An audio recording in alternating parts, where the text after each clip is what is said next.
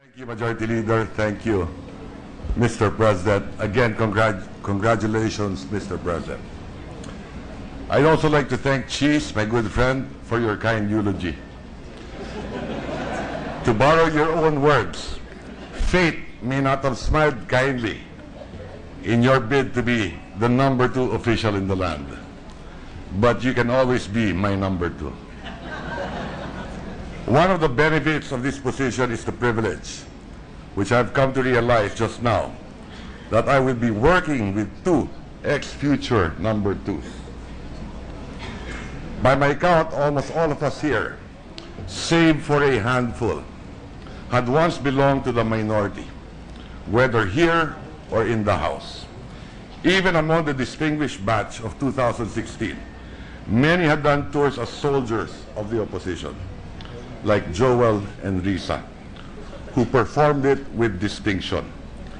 A senator had come before us once said that there is no greater learning experience in lawmaking than to be in the minority, where one is always outnumbered in voting, but is never outfought in debates. So to the question as to how I would dispense my duties as a minority leader, you have provided the answer by the way you have performed them in the past. Resolute but responsible. Critical yet constructive. Proposing solutions rather than merely identifying problems. By your past actions, you had written the handbook on responsible fiscalizing. I know that on this honored Senate tradition, I will not be alone. The beauty of having 24 independent republics in the Senate is that the majority-minority divide dissolves on bills it tackles as a sovereign would vote based on merits of the proposal and never on political affiliation. Senators of the Republic don't deposit their principles at the door and allow the void to be filled by the party in power. Often, the most incessant opposition to a bill actually comes within the majority. And it had also happened in the past that the most ardent support for a palace-backed measure comes not from its allies, but from across the aisle. What does this mean? It simply means that in the Senate dynamics, minority should never be automatically equated as opposition, for it is a false characterization of its role. I would rather see its role as guardians of the public interest, which solely guides its actions here. If the agenda of the majority serves the public interest, then its correct stance is to cooperate. Oppose for opposing's sake is a bankrupt ploy, which has never prospered in this marketplace of ideas. If the agenda of the majority, however, harms the people and hurts the nation, then it's duty-bound to oppose it. And when that happens, we in the minority will try to convince you, not by the shrillness of our voice, but by the soundness of our arguments, because reasoning should rely more on facts than on flair.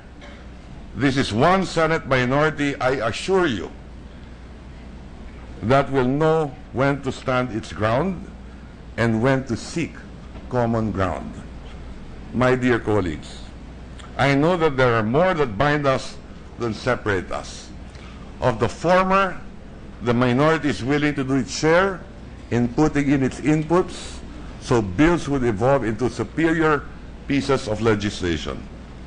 We will also put forward our ideas, and we would solicit yours, because though we humbly know that our proposals are great, we don't have a monopoly of good intentions.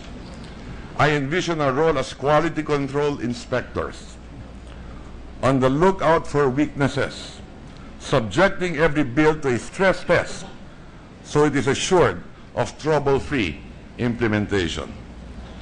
We will also do a role to identify moral hazards and demarcate them as no-go zones for all of us. There is one area, however, where we should work together, and that is to defend the institution from any attempts to emasculate it. The weakening of this 100-year-old body should not happen on our watch, or else those who come before us will haunt us for being feeble trustees of this proud heritage. That is why we have to boost our immune system, and the best way to strengthen our defenses is to work hard to churn out good laws.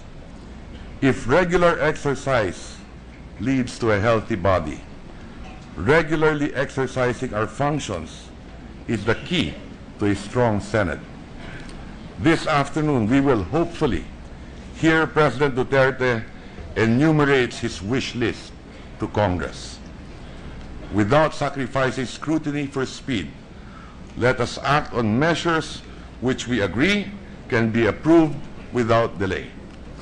As we do that, perhaps it is worth jogging our memories of what the Senate's attitude had been toward measures which have come its way. We don't countenance abuse, we counter it. We don't diminish our sovereignty, we defend it. We don't top tax proposals, we temper them. We prefer bad peace over a just war. We believe that those of less in life must have more in government help. We don't choke free trade, we champion it. We affirm that progress should not always be at the expense of rights. We believe that in creating wealth, merit is better than mandates. We believe that investing in our peoples yields the highest returns. We believe that in building a kinder and gentler society, we must appeal to our basic people's decency and not to our fears. Again, my colleagues, maraming salamat. Congratulations, Senate President Coco Pimentel.